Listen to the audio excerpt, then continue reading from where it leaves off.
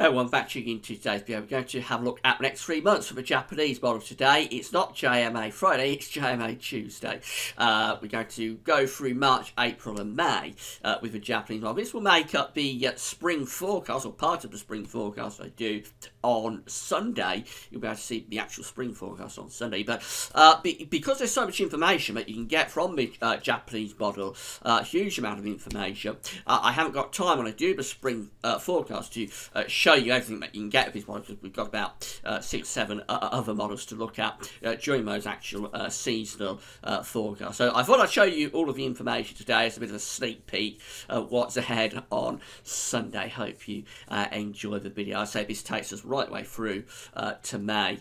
Now, very good. I've had to say about the ads. There's links to articles on most of the pages. That goes over to have a browse through the widgets, and if there's any articles that you're interested in, please click through. You'll be able to go off and read those articles. And because you click from Gasovis to go off and read those articles, we get a revenue fee on what you're doing. Thanks so much for doing that. It's helping to pay the website, really allow me to see and talk to you via the website. So thanks so much for getting involved. Thanks for doing that. And just say there's going to be another live broadcast with myself and Quantum on Saturday evening at 7 o'clock. The last one went down hugely successful. Everybody seemed to enjoy it, so we managed to get our schedule together and do another one this Saturday, so come back for that if you're interested in what we're discussing. I think we're discussing the models, how the winter has panned out, that kind of thing, so come back for that on Saturday evening. Right, let's get on with JMA Tuesday then. As I say, we're looking at the next 3 months from the Japanese model. We're starting off here with March, with the 500 millibar height anomalies for March. This is the Northern Hemisphere view. First of all, I've flipped these around so that you can see the British Isles from our side of the Northern Hemisphere. As you know, we have 500 millibar heights. Yellow is extrapolating to high pressure, blue is extrapolating to low pressure. So for the coming month, for March, we've got a ridge of high pressure there around Iceland, or above average heights anyway, with a mean trough of low pressure sitting through the central part of the Atlantic. The flow with this is going something like that, as it's quite cold in the east of the United States. Again, the trough being signalled there. And then the flow goes something like that. So actually, we're on the cold side of a jet stream there, with hints of blocking around Iceland. That's not very strong blocking, so it wouldn't be a continuously cold month with that. But I think overall that is a pretty chilly sort of month going on there, and quite unsettled as well, with a bit of a southerly tracking jet stream. So there will certainly be the risk of quite a lot of frost coming through with that one. Unsettled conditions at times as well, and certainly there is the potential, I would suggest, for some wintry conditions, maybe some sleet or snow at times, but it's not an extreme block pattern. I have to emphasise that. So we're probably not talking about the sort of cold that we had in March 2013, but a cold and average month, probably excuse me, likely on that sort of scenario. Now, as we move through into April, we find that the high pressure above average heights more or less comes down over the top of the country. So it's sitting there, particularly centred to the north and the northeast, but it's ridging into most parts of the British Isles. But trough of low pressure is pinged out into the central part of the Atlantic. That's quite an unusual one, but I think overall it's mainly dry conditions with that. Most unsettled down in the southwest, where this low pressure is trying to bring some rain in at times. But this area above average heights is largely dominating things. It does extend fair way north, so I think we're probably putting in quite cool air actually with that from the northeast. So it won't be a particularly warm month, a lot of dry weather, but also perhaps a lot of late season frost going on there, and most unsettled down in the south. And then finally we go through into May, and this one's a little bit odd. We've got a bit area of above average height sitting to the south of the country, so that's reasonably good for warm weather. Trough of low pressure in the central part of the Atlantic and also over Scandinavia as well. That's quite a difficult one to make out, but I think overall the flow is going something like that around those troughs and ridges. So we may be bringing the jet stream through the country. So although we've got an area of above average height sitting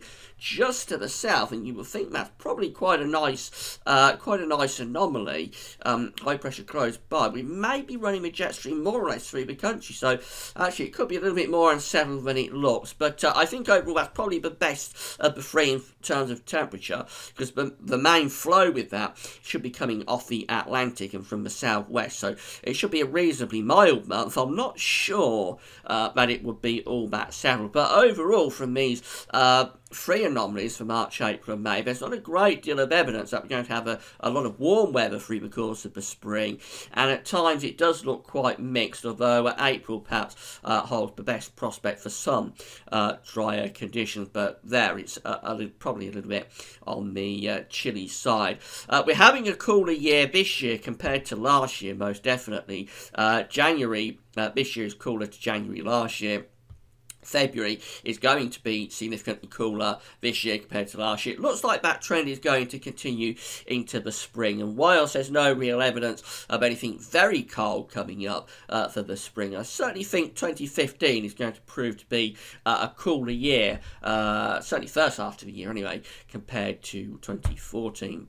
Now, when you have a look at the mid-latitude view to see how all this works out, so we'll start off with the 500 millibar height anomalies for March from the mid-latitude view. So the British Isles is just over here in the very far top right-hand corner of the chart as you're looking at it. And for March, as we know, we've got the high pressure. You can't see it on this chart, but the high pressure is sitting to the north around Iceland, with low pressure tracking to the south. So the jet stream is going to the south of the country like that. So it's an unsettled sort of signal for March, but also quite cool as well. It could be cold, in fact, at times, with frost and some wintry potential. So the temperature anomaly for March does back that up. It's coming out colder or cooler than average within those blue colours. In terms of the precipitation anomaly, as you'd expect with a southerly tracking jet stream, it's looking wetter in the south and drier in the north. So the north is close to the high pressure up here, and the south is wetter with the low pressure down here. And as I said, there is some wintry potential on that sort of setup, so you would expect some early spring sleet and snow perhaps at times. I have to emphasise it isn't the sort of locked-in severe cold pattern that we had in March 2013, so I wouldn't be expecting a repeat of that, but overall a relatively cool and settled month coming up. Not sure if you can make out the winged arrows, but the mean wind flow here is generally easterly or northeasterly. Not sure you can quite make that out of those black arrows, but that is the mean wind flow from the east or the northeast, so that's the reason the temperatures have pegged right back. As we move through into April, as we saw on the Northern Hemisphere view, the area of above average heights is coming in right over the top of the country. So we're building the heights down over British Isles from a cool direction from the north. So it's not particularly warm with that setup, but it is turning drier with the below average heights pinned out into the central part of the Atlantic. So precipitation anomaly shows that we're going a bit drier into April, turning a little bit drier than average, although still the suggestion of some precipitation, particularly out in the west across Ireland. But it is a drier month, I think, in April compared to March. And the temperature anomaly for April, well, because the high pressure is coming down from the north and the flow is still generally from the north-northeast direction, temperatures are still disappointing, so coming out on the cooler side of the average. Not as cold an anomaly as we have in March, but nevertheless still a cooler than average month. The mean wind flow direction is still generally coming in, not sure if you can make it out, but the arrows are still generally coming in from an easterly type direction in April. And then going through into May, then we set up the high pressure to the south of the country, area of above average heights to the south. The low pressure is out in the Atlantic. If you remember, there's another one up to the northeast of the country over Scandinavia. You can see a little bit better just there. So the temperature anomaly for May gets a little bit better. It goes a little bit above average in May. Not a desperately warm month again, but certainly that's the best of the the 3 in terms of the temperatures. The precipitation anomaly is near normal to a little bit wetter than average in the north. That's because we're just running the jet stream through. Although it looked like quite a good pattern with the high pressure to the south, we're just running the jet stream in. So it's a little bit wetter than average actually in May, especially up in the north. But I think it's the best of the 3, really. And the mean wind flow arrows are showing that the wind direction is generally coming more from a southwesterly or even southerly type direction. So it could be a little bit warmer on that with that sort of mean wind flow than the model is suggesting.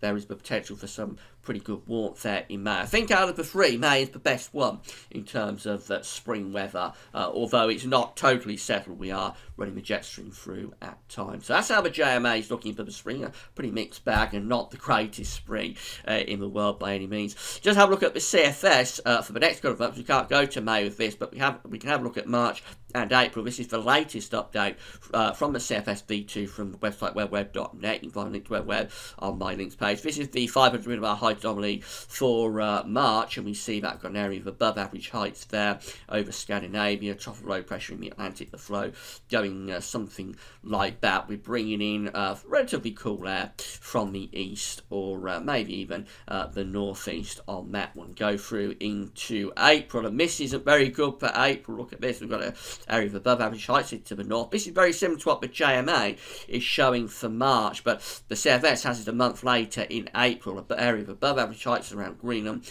and Iceland, a trough of low pressure more or less over the top of British Isles, and the flow is very northerly and northeasterly with that, so that would be a pretty nasty April actually. You would expect a lot of sort of rain with that, also some sleet or snow at times. You can still get sleet or snow in April, and quite a lot of frost as well. So it looks like a bit of a mixed bag actually in terms of the spring, certainly from the JMA and the CFS. They're not indicating the greatest spring that we've ever had, but it's we'll have a look at all the other models on Sunday. This isn't the spring forecast. I'll be doing that on Sunday when we get around 6 or 7 of these longer range models to go and have a quick look through all of them to see what they're showing. But certainly from the JMA and the CFS V2, it looks a bit of a mixed bag, and it doesn't look like we're going to revert back to that very mild, very warm pattern that we had last year. As I explained,